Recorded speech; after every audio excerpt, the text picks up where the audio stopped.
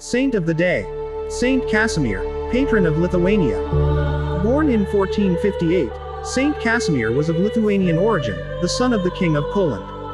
He renounced the crown of Hungary at the urging of the Pope, and refused an arranged marriage designed to expand his realms.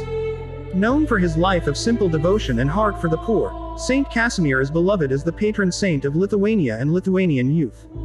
A thoughtful young ruler who loved peaceful contemplation rather than military conquest, he demonstrated a perceptive wisdom beyond his years.